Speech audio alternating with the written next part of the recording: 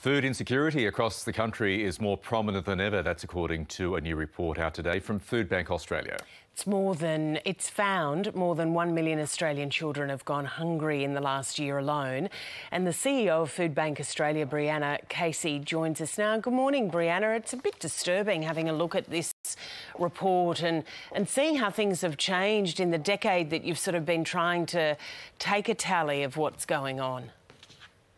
Good morning. It is very concerning. For us at Foodbank, it's not so much surprising, but it is incredibly confronting.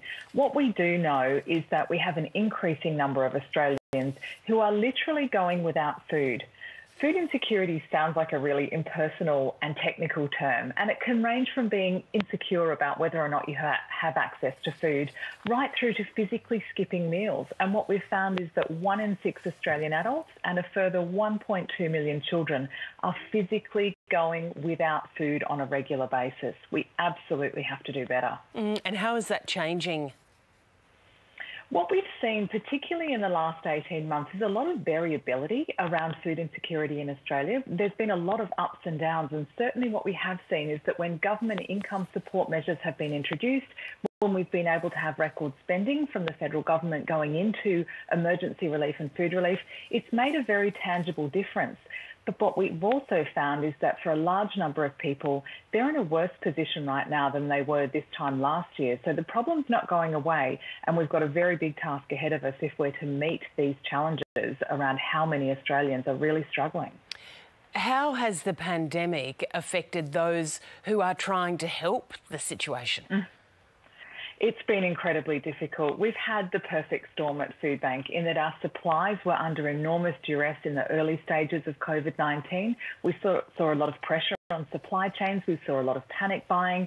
And what we've seen at the other end of the spectrum is a huge level of demand. I know any of your Victorian viewers would have probably been quite shocked by the queues outside the Victorian student pop-ups run by Foodbank Victoria.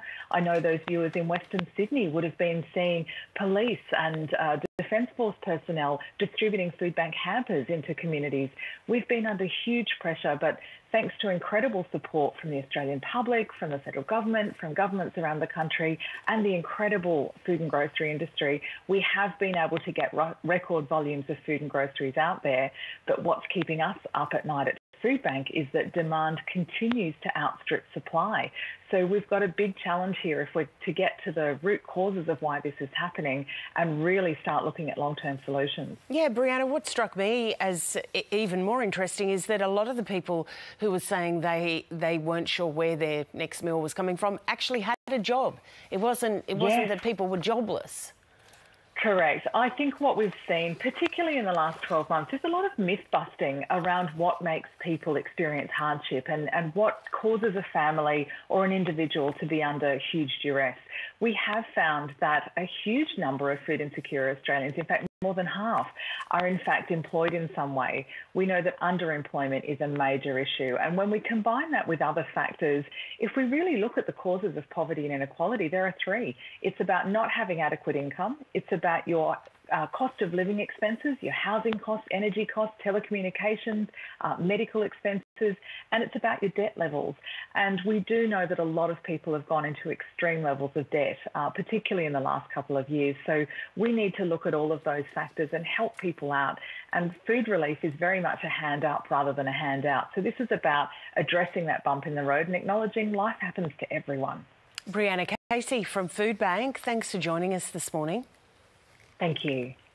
All right, let's have a look at what's happening in finance. Mads. Lisa, when you think of major contributors to the Australian economy, you probably think of mining, tourism, hospitality maybe.